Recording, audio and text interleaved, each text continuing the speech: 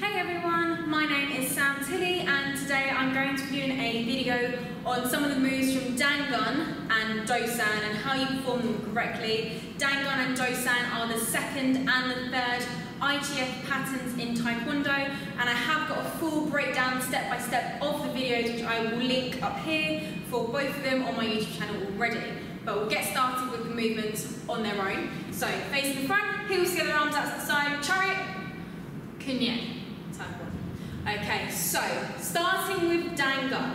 The first move in Dangun is an L stance knife and guarding block. This goes to your left. So for a guarding block, you might have done this before in some of my other videos. A lot of the kicks start and finish in L stance forearm guarding block, which has your hands closed.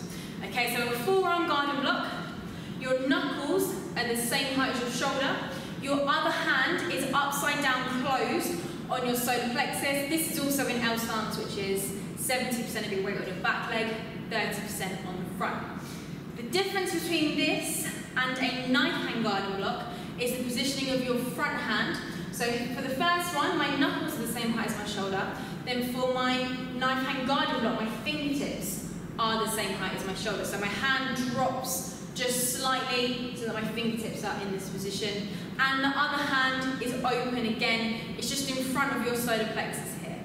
So the first move, L stance, knife hand guarding block.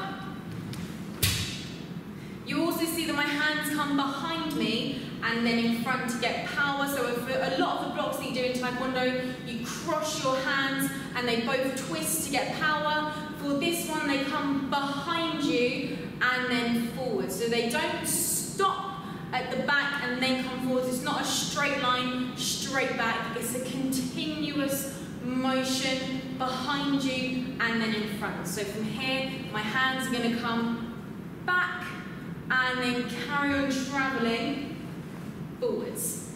Okay, so let's just practice a few of these on each side because it is on both sides in Dangun.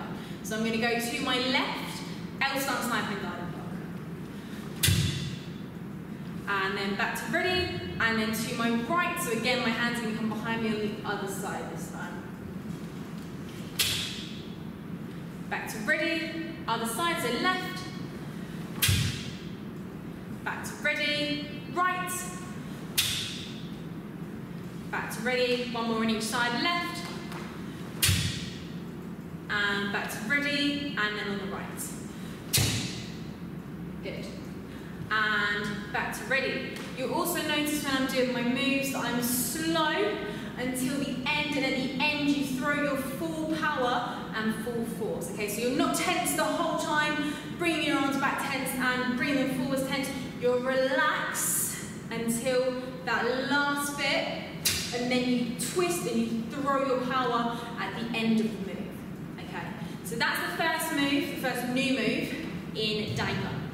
The second one we're going to do is the twin forearm block, and that looks like this. L stance twin forearm block. Again, you do this on both sides in Dangun. Okay, so from here, the crossing of the hands is slightly different to any of the blocks that you've done so far for your low block, middle block, high block, and rising block. You cross with both hands facing in toward you. Okay, so the one that does the rising block is furthest away from me. Okay, so if I'm doing a right hand rising block here, that hand is furthest away from my face. So here, palms facing in, and then I twist out. My hands twist out, so my front hand here, which is the same as the front leg, looks a bit like a high block, but it's the same height as your shoulder. Okay, so you're twisting out, and you're using your outer forearm here, this part, to block, and then your other hand using your outer forearm like a rising block to protect your head. So again, like if you're doing a rising block, make sure your whole arm is above your head, not just your hand like this, otherwise you're still going to get hit. Also make sure you've got about one hand's gap between your head and your arm, so your hand isn't resting on your head like this, because if it is and then you get hit, you're just going to hit yourself in the head and it's going to hurt. So in this position here, twisting your hands out and holding them here. So let's practice a few of these on each side. Let's go to our left first. So from here to our left, L stance twin forearm block.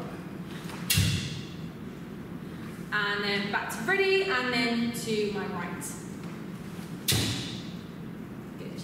And back to ready, to my left again. And then to my right. So again, just making sure you're crossing correctly. So as I go to my left, my right hand, which is going to be the rising block, is furthest away from my face, both palms facing in towards me. So I'm twisting out.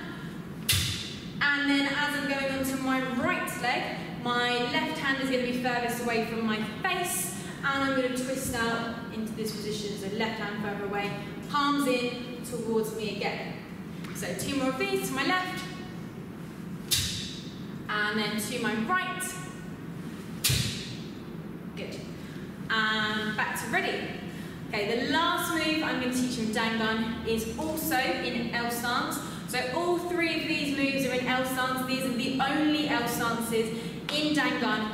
Everything else is in walking stance. So I'm going to go to my left first, and I'm going to do a knife hand strike in L stance. Okay, so from here, back to back, striking hand on top. So this is the same as your low block, your high block, and your rising block. So I'm striking with this hand here. This one is going to twist out, and this one is going to come back to my hip, and they're going to move and finish at the same time. Okay?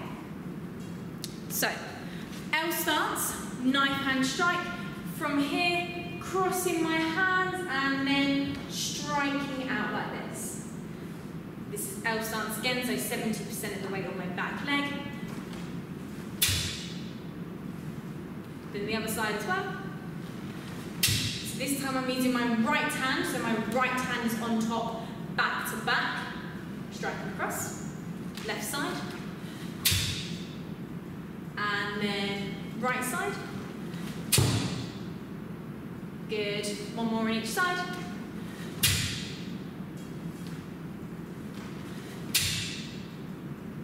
And back to ready.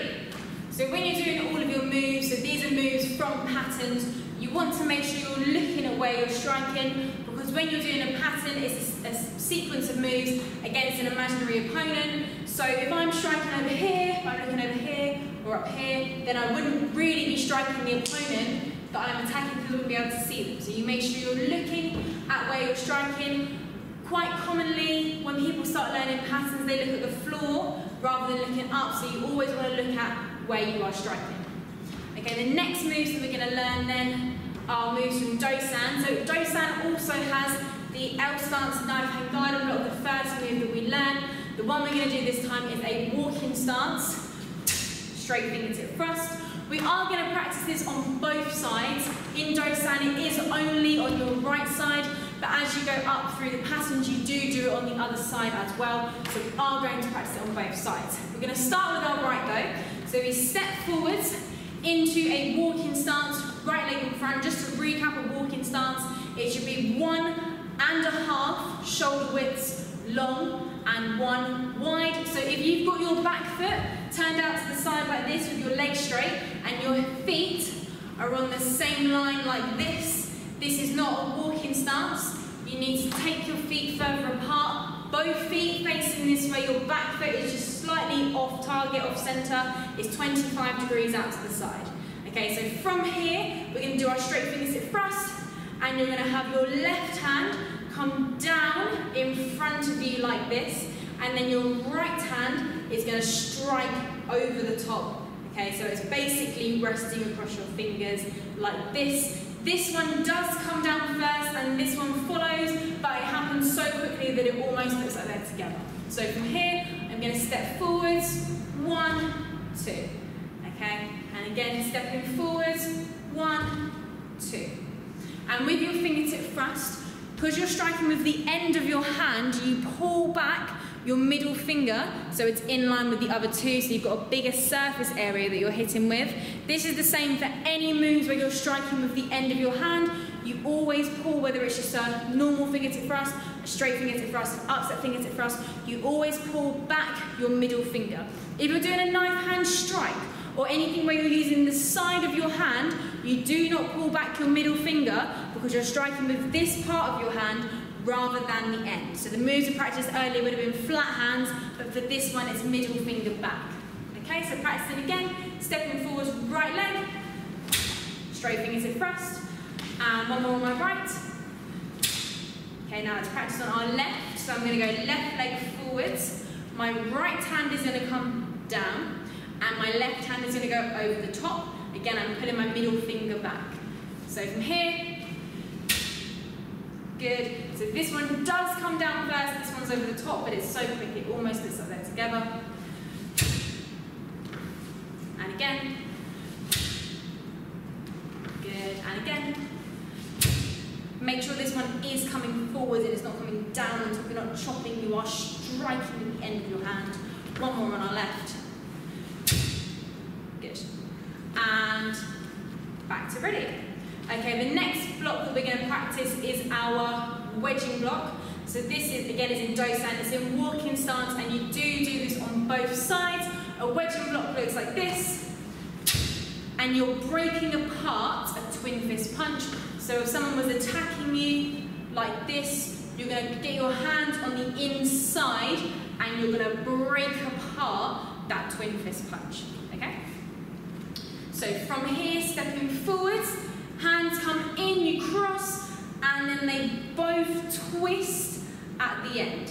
Okay, so this is between your eye and your nose height, like this. My elbows are just slightly bent at this angle here, so they're not completely straight, slightly at this angle. So from here, stepping forwards, wedge and block, hands come in, break apart. Good, and then let's try the other side as well. Hands come in, so my hands facing towards me like this, and then break apart. And left side, hands in, break apart. Right side. Good, now let's practice them with a bit of power. So from here, left side, so you're breaking apart that twin fist punch, and then right side. Good. Left side. Good. Right side. Good. One more on each side.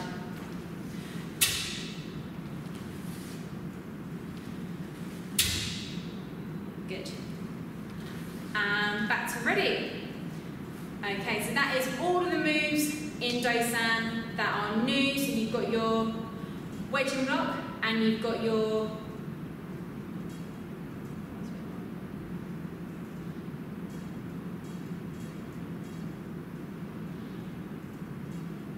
okay, so that's all of the new moves from Dangun and Dosan. I'm just going to do a quick run through of the patterns, not in detail, I'm just going to show you where these moves are. So in Dangun, you've got the first move, which is to your left. So this is your L-stance knife and garden block. You then carry on with a high punch, same on the other side. L-stance knife and garden block. You've then got another high punch. You then come to the front of the room with your walking stance low block. You have 3 high punches. I'm just going to show you these on the spot so that you can see my feet for the next part of the pattern. So from here, this is when we do our L stance twin forearm block. I keep my front foot glued to the floor and I spin all the way around. Backwards, L stance twin forearm blocks. This is the second one that we practiced. Then it carries on with a punch. Then you've got the same on the other side. This is your L stance twin forearm block again. And then we've got our punch. You already know from learning Chunji how to do your low block, and also from the basic blocks video how to do your rising block as well. I will link this video in case you haven't learned the crossing for your low blocks and rising blocks. It's then followed by 3 rising blocks. 1, 2, 3, and then we come to our third new move. We rotate, L stance, knife hand strike, finish with a punch, L stance, knife hand strike on the other side, finish with a punch. So that was the new ones from Dangun. Then we'll quickly run through the new ones from Dosan. So it starts with a high block punch. Again, the crossing for the high block is in the basic blocks video, which I've already linked before. So from here to your left, high block like this, and then on the spot punch, step, turn, high block, on the spot punch. Now we have our L stance knife and garden block, which we've learned from our new moves in Dangun. We then step forwards, straight fingertip thrust. From here we release and we spin all the way around into back fist in walking stance. We pivot round, same as the beginning of the pattern, it's high block, on the spot punch, step, turn, high block, on the spot punch. Now we do the next one, new moves, our wedging block. So it's left leg first, wedge block. We're breaking apart as with this punch, front snap kick, 2 punches, then onto the other side, wedging block again, right leg this time, front snap kick, 2 punches, then we have our rising block again, and another rising block. We finish with our knife hand strike, which we've already learned today. This one is in sitting stance, rather than in L stance, and we finish with the same on the other side, knife hand strike in sitting stance. Back to ready. So, I hope you've enjoyed that video. That was a few of the basic moves. I am going to be doing more videos going through the rest of the patterns and all of their new moves as well. Please comment down below any other new videos that you want to see, and I will tag all of the videos that I tagged earlier in the video down below in the description, so look out for those links if you missed them.